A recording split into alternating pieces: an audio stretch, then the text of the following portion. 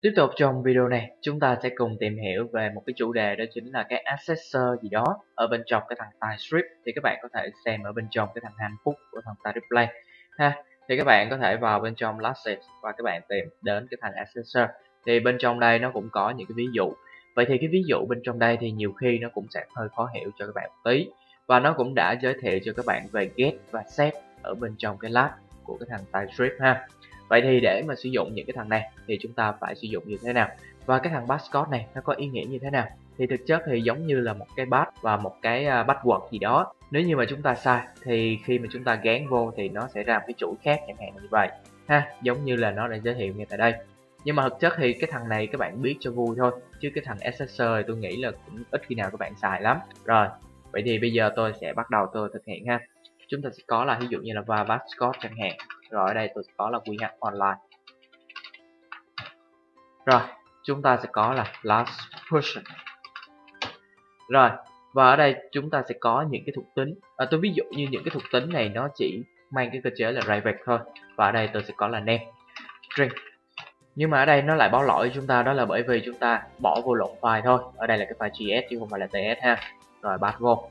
Rồi, tiếp tục thì ở đây chúng ta lại có là private. Rồi, đây number. Rồi, và sau đó các bạn sẽ có những cái phương thức cho nó như sau. Tôi ví dụ như là get. Rồi, phương thức get name. Các bạn nên lưu ý get là cú pháp chứ không phải là cái tên của một cái phương thức nào hết ha. Là cú pháp get có nghĩa là nó sẽ xem cái phương thức name của chúng ta ngay tại đây. Đó chính là cái phương thức để cho chúng ta có thể lấy được cái dữ liệu của cái thằng name của chúng ta ngay tại đây ha. Mà bởi vì ngay tại đây thì chúng ta không thể nào chúng ta đặt cái tên giống như cái thằng này được, cho nên vì thế các bạn cần phải biết là khi các bạn sử dụng như thế này thì những cái thằng này các bạn nên có cái dấu ship gạch đằng trước ha, nó sẽ tượng trưng cho cái tên của thuộc tính của chúng ta. Rồi ở đây các bạn sẽ có là ví dụ như là string, nghĩa là trả về cho nó là cái string. Vậy thì return this chấm name. Rồi như vậy thôi là xong. Nhưng mà nếu như mà như vậy thôi thì không có chuyện gì hết. Ở đây tôi ví dụ như là if nếu như passcode tồn tại và passcode bằng rồi we have online ha, có nghĩa là chúng ta vừa so sánh kiểu vừa so sánh chuỗi luôn. Rồi return this name. Còn nếu như không có thì sao? Nếu như không có thì ở đây tôi ví dụ như là chúng ta sẽ có là return ví dụ như là lỗi gì đó ha, lỗi. Rồi cộng this chấm name luôn, chấm phẩy. Rồi có get thì chắc chắn sẽ có set. Set tên nó cũng sẽ y chang như vậy. Name. Ở đây chúng ta sẽ có là ví dụ như là name string ha. Rồi các bạn sẽ có y chang như trên đây. Rồi bật vào C trên V. Rồi ở đây chúng ta cũng sẽ có được cái passcode ha. Rồi ở đây các bạn sẽ có là this chấm name bằng name. L thì sao? L thì chúng ta sẽ có là this chấm name. Chúng ta sẽ lợi dụng luôn cái thuộc tính name của chúng ta ha. Rồi chúng ta sẽ có là sai passcode, không được phép sử dụng phương thức này. Rồi chẳng hạn là như vậy thôi. Sau khi mà đã hoàn tất rồi, tôi ví dụ như đây chúng ta có là for person và new person. Xong ha. Rồi tôi ví dụ như ở đây là đúng passcode chẳng hạn. Rồi chúng ta sẽ có là person name. Rồi chấm name bằng Andy Vũ chấm phẩy. Ở đây chúng ta sẽ có là console.log. Rồi có cái gì? Là person chấm name. Đấy. Vậy thì bây giờ tôi sẽ thử sai passcode luôn. Rồi sai passcode ha, thì nó sẽ ra cái gì nhé. Ở đây chúng ta sẽ có là passcode. Chúng ta can thiệp thẳng luôn. Rồi cho nó bằng cái chuỗi rỗng luôn ha.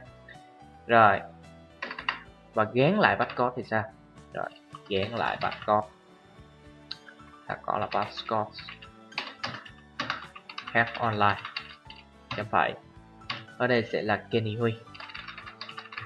Rồi sau đó các bạn bấm save lại và các bạn chạy ha. tc707.ts was.